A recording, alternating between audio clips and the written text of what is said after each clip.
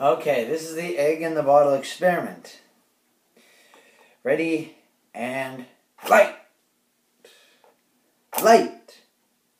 Let's try this one more time. Light! Here we go.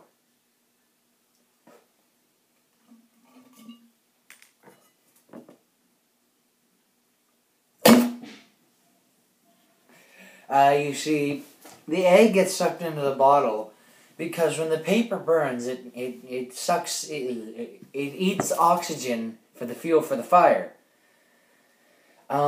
creating a lower pressure inside the bottle than outside, out here. When you put the egg over top, it creates a vacuum. It seals it off and creates a vacuum. It wants the air from outside, so it sucks the egg. It sucks anything in its way.